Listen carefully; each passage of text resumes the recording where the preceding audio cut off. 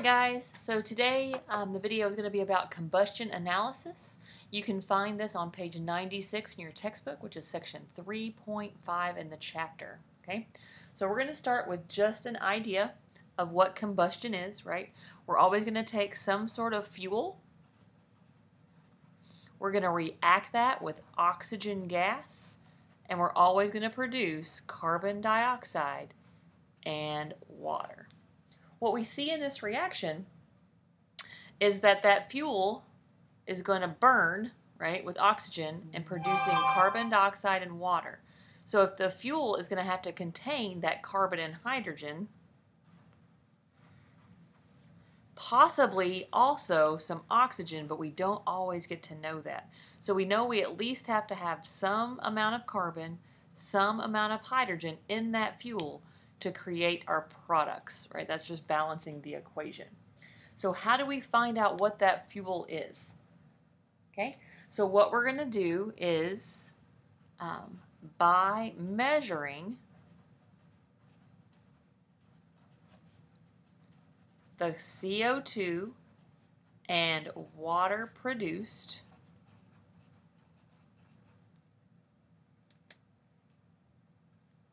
we can use math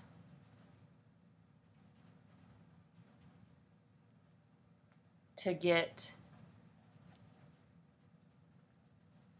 the percent of carbon and the percent of hydrogen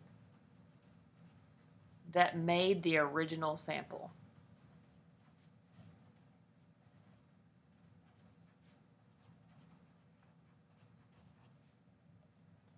Okay.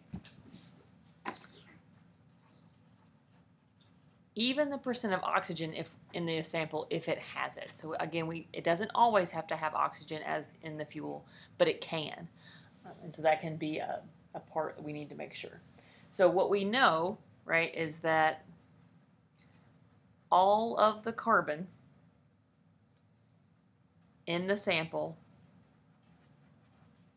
goes into CO2. All the hydrogen in the sample goes into water.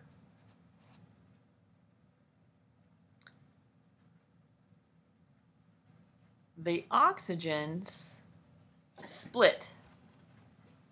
Some oxygen goes into carbon dioxide and some of the oxygen goes into water.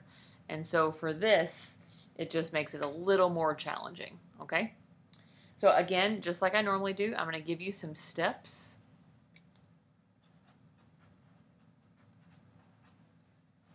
So that you can solve these problems even after I do the examples I'm going to do.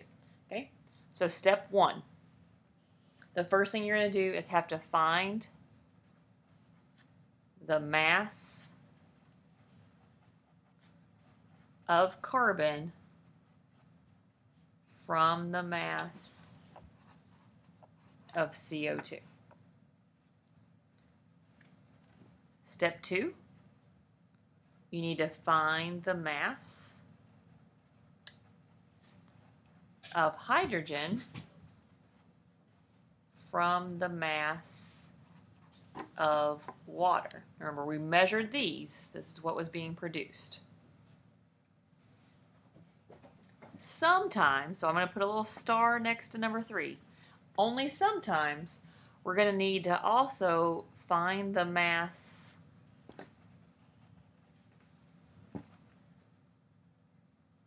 of oxygen by subtraction. We'll have to also know the mass of the original sample burned, and then we can subtract these masses, the mass of the hydrogens and the mass of the oxygen, so we can get the mass of the carbon and hydrogen, so we can get the mass of the oxygen. Okay? Then lastly, step 4, right, we're in stoichiometry. What did I say? If you ever get stuck, what do you need to get to? Is moles. So we're going to find moles. I'm going to write it in all caps. Find moles of everything. carbon, hydrogens, and oxygens. And then just like in empirical formula, you're going to divide by the smallest.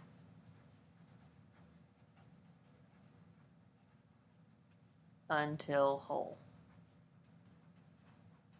Remember that also came with, unless it was 0.5, you need to multiply through by 2. If it was 0.33 or 0.66, you got to multiply through by 3 because that's 1/3 and 2/3. If it was 0.25 or 0.75, you could possibly also need to multiply through by 4. So it gets a little more complicated than in Chem 1. Okay? So now let's do 2 examples. The first example is an easier example because in the question that I'm going to read to you, there's no oxygen, right? So our very first question says, many homes in rural America are heated by propane gas, a compound that contains only carbon and hydrogen. So we can tell in the sentence that it only has carbons and hydrogens in it. So when I'm doing this example problem, right, my first thing of information is that I just have C's and H's in my compound and nothing else. Complete combustion of a sample of propane produces 2.641 grams of carbon dioxide and 1.442 grams of water. Okay? These are the only products. It says find the empirical formula of propane. All right, so to start this, I'm not doing anything. To start this problem, we're going to start with what was given to us. So we're given mass of carbon dioxide and mass of water. So I'm going to start with 2.641 grams of CO2. Step 1 tells me I need to find the mass of carbon from that mass of carbon dioxide. So to get from mass of carbon dioxide to the mass of just carbon, I first need to divide by the molar mass, right? I got to get rid of those grams of CO2. And CO2 weighs 44 grams for every mole of CO2. For every mole of carbon dioxide, there's only 1 mole of carbon atoms because there's only 1 carbon in carbon dioxide. So that's also 1 mole of carbon atoms. So now I know my moles of carbon. I can then find moles of carbon goes to 12 grams of carbon because carbon weighs 12 grams per mole.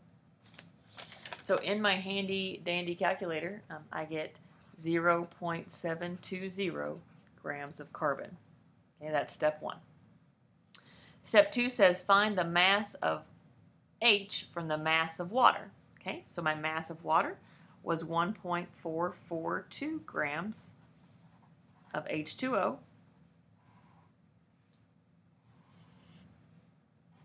Water weighs 18 grams for every mole of water. However, for every mole of water molecules I have, I get 2 moles of hydrogen. Okay, and so if I have 2 H's here, that means I get double the amount of moles of hydrogen atoms that had to go into that water. And then 1 mole of just hydrogen weighs 1 gram.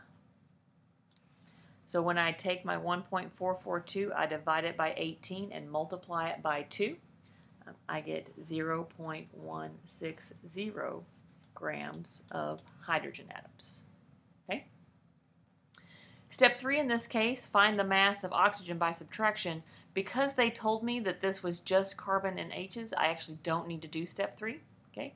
I'm just going to move on to step 4, which is finding the moles of everything. So step 4, I'm going to take my 0.720 grams of carbon,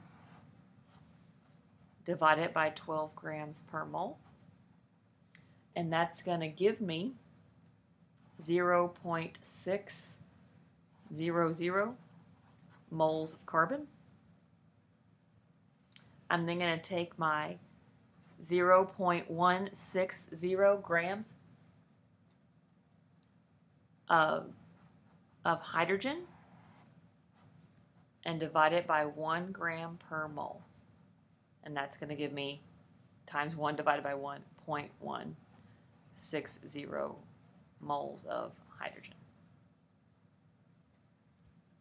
I recorded that wrong because my son won't go away and he's sitting here shaking next to me. So I wrote the number down wrong, okay? So it's 0.72 divided by 12 is 0.0600. James, it would be very helpful for my students if you were not distracting me by jiggling next to me for right now. So I'm going to divide by the smallest, which is 0.0600. That gives me 1 hydrogen, or 1 carbon atom. 1.16 divided by 0.06 gives me 2.66. That's in that danger zone, so I'm going to have to multiply through by 3. I'm not going to round this up, okay? So this is going to give me 3 carbons, and 2.66 times 3 gives me 8 hydrogen. So my formula would be C3H8. Okay. Let's do one more example. In my next example, the question reads, a compound containing an unknown is combusted. 10.68 grams of the compound, so I'm given 10.68 grams of the sample, the original sample, is combusted, yielding 16.01 grams of carbon dioxide and 4.37 grams of water. The molar mass of the compound is 176.1 grams per mole. What's the molecular formula of this compound? All right. So, thinking about our steps, we're going to start with step 1. Step 1 is to take the mass of the carbon dioxide and find the mass of carbon. So 16.01 grams of carbon dioxide weighs 44 grams per mole of carbon dioxide. For every mole of carbon dioxide, that's 1 mole of carbon. And then 1 mole of carbon weighs 12 grams. So 16.01 divided by 44 times 12 is 4.366 grams of carbon. Step 2, taking the mass of water to find the mass of hydrogen. So 4.37 grams of water. Water weighs 18 grams per mole. For every mole of H2O, that's 2 moles of hydrogen atoms, and 1 mole of hydrogen weighs 1 gram of hydrogen. So 4.37 divided by 18 times 2 is 0.486 grams of hydrogen. In this problem, because we don't know if there is oxygen, we're going to have to do the subtraction. So step 3, we're going to take our 10.68 gram sample. We need to subtract out the mass of the carbon that was in that sample and subtract out the mass of the hydrogen that was in that sample to see if there's any oxygen. When I do the subtraction, I get 5.828 grams of oxygen. Yeah, that's a substantial amount, and so yes, the sample does contain oxygen. Now for step 4. In step 4, find the moles of everything. So we're going to start with finding the moles of carbons, hydrogens, and oxygens.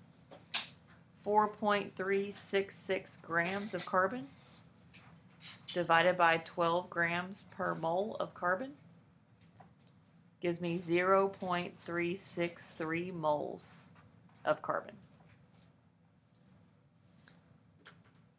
0.486 grams of hydrogen divided by 1 gram per mole gives me 0.486 moles of hydrogen.